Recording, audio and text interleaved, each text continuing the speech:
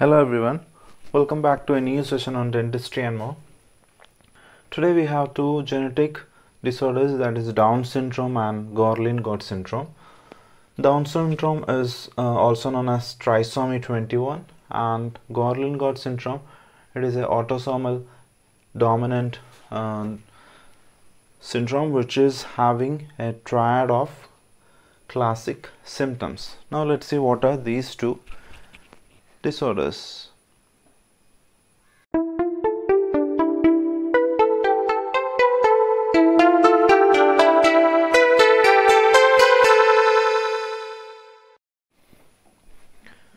So Down syndrome, it is a chromosomal abnormality where the problem lies with the chromosome number 21. So it is known as trisomy 21. An extra chromosome is present on 21. So it is clinically presented as flattened face. There will be small head, short neck, protruding tongue, an upward palpebral fissure with small ear, and there will be poor muscle tone and broad and short hands, short fingers, and excessive flexibility. There are lots of clinical presentation, but I have mentioned a very few. So the problem with the chromosome number 21 with flattened face, small head, short neck, protruding tongue, upward palpebral fissure, small ear, poor muscle tone, broad and short hands, short fingers, and excessive flexibility.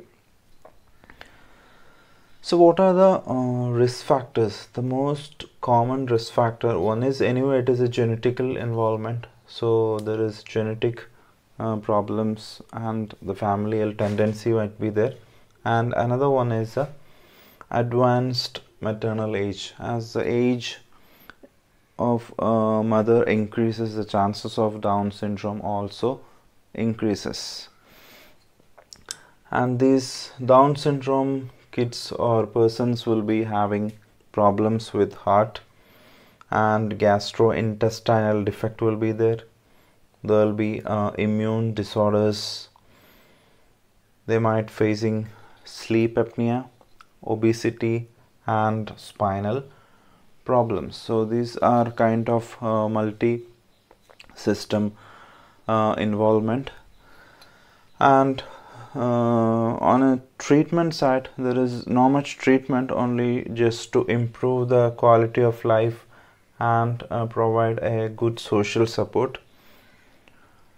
But when we think about the dental aspect, since the patient is having high production of saliva, the chances of caries is very less, but the patient or the person might not be able to do a proper oral hygiene measures. So in turn the gingivitis and periodontal problems will be very high, and there will be increased bruxism and hypertonic tongue, and mouth breathing will be there. That persons will be with narrow palate and class 3 prognatic profile. So Down syndrome is a multi-system involvement due to the trisomy 21. So now let's move on to the Gorlin-Goltz syndrome. Gorlin-Goltz syndrome, it's also known as nevoid basal cell carcinoma syndrome. As the name suggests, it was explained by two people, that is Gorlin and Goltz. It is also a genetical problem, that is autosomal dominant genetical disorders, and the involved gene is PTCH1 gene. So that is a gene involved in this particular syndrome, and it is expressed as a classical triad, that is multiple basal cellular epithelioma, that is a malignant condition, and the keratocysts, there will be many keratocysts, oral keratocyst, and bifid ribs.